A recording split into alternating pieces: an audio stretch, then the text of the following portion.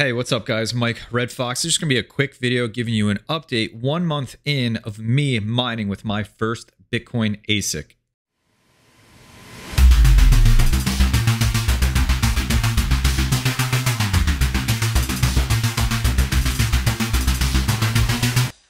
So I made this video last month getting started with my first Bitcoin ASIC. It was sent over to me by Chris at Mining Syndicate. And actually the exact ASIC that it is, just in case you missed it, is this Avalon 1066 Pro, which does 55 terahash per second. I don't have it mining right now at 55 terahash per second. We'll go over that in a little bit. But if you need anything ASIC related, reach out to Chris over at Mining Syndicate and he will be able to help you out. So I made this video just getting it set up for the first time, but I knew it could not stay in the basement there. It was just too loud. There's too much heat, too much power that was pulling. So a little later, actually almost a month ago to the day of me making this video, I decided to get the ASIC set up instead in the garage. I made this video, getting it set up out there. There it is, mining in my garage. And that's exactly still where it is. So I want to give you an update on how it's been going, my thoughts on it, and adjustments that I've made and things I need to do with it still mining about 1 month later. So first of all, that ASIC miner is incredibly loud. We had people over for Thanksgiving and the kitchen and living room share the wall with my attached garage where the ASIC is.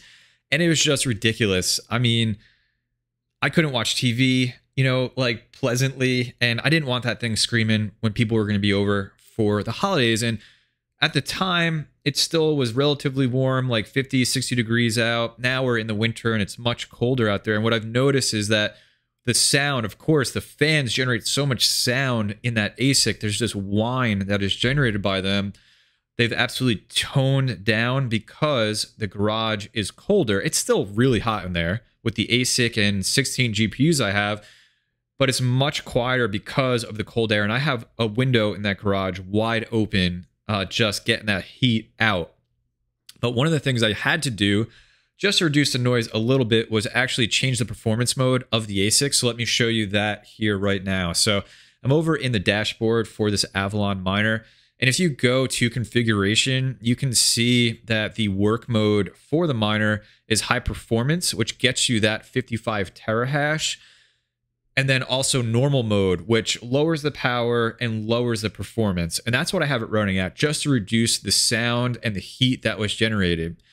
And so what you'll see is in the last month, my profitability and the overall Bitcoin that I've generated running it almost all on normal mode. So let's hop over to F2 pool that you can see here. And you can see there's a month of me mining, pulling like 45, 47 terahash on that miner. And if you go over to my revenue, you can see the amount of Bitcoin that I pulled in since then, which is 0.0085 in Bitcoin for a month of mining on normal mode. And if you want to see how much that is in USD, that is $442.38 in US dollars. That is total revenue. That does not take into account what I've burnt on electric. So let's head over to Awesome Miner, which is what I use to take a look at how this ASIC is doing in profitability. And you can see hitting that 47 terahash on average, about 45 terahash per second, mining Bitcoin to F2 pool. And with my electric rate here, you can see my revenue is $13 per day with where Bitcoin is right now, which is getting close to $52,000 per Bitcoin. And then my profit per day is coming around $6, which you're probably looking at that and going, Mike, all of that for $6 in profit a day? My perspective on this is if I can mine Bitcoin with any type of profitability, then I'm absolutely going to do it. Bitcoin is the one, right? So if I can mine it with any type of profitability, I'm absolutely going to do that.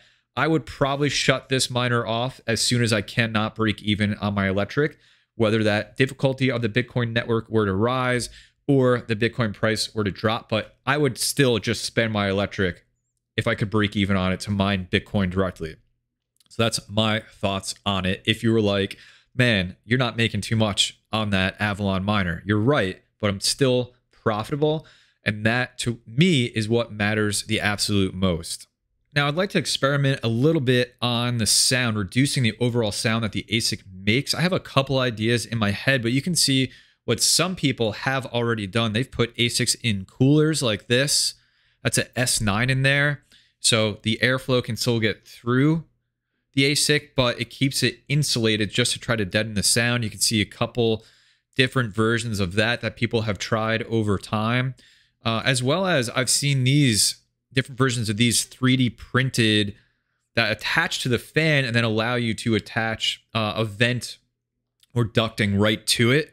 And that might be something that I might be interested in doing as well, just to get that ASIC venting right out of the garage. But I don't know how much that'll do to muffle the sound, that just whine that those fans create. So what I'm thinking I might do is something similar to this, but use foam insulation board that we would use for like an exterior of your house or your roof, and just build more or less like a box around it. And maybe as well do some ducting like this, but the sound is the most important to me. It keeps my garage nice and warm, and I'm not really complaining about that. It's just really getting that sound deadened as much as possible, so I can get it back up to that 55 terahash that I want to run it at to create additional Bitcoin, because that's what matters to me. The more Bitcoin, the better. So I think that's it, guys. I'm going to wrap this one up. That's just an update on what I've been doing with the ASIC, what I've gotten as far as total revenue 1 month in, the adjustments that I've made just to reduce the noise and the overall power and heat that it is generating, and some things I'm thinking about coming up just to make it a better experience mining Bitcoin at home. Hope you enjoyed the video. Hit the like button if you did. Subscribe to the channel for more GPU and ASIC mining content, and FPGA soon, by the way. Stay tuned for that. Join my Discord if you want to chat. The link is in the description below. And as always, please take care of yourself, take care of each other, and I'll see you in the next video.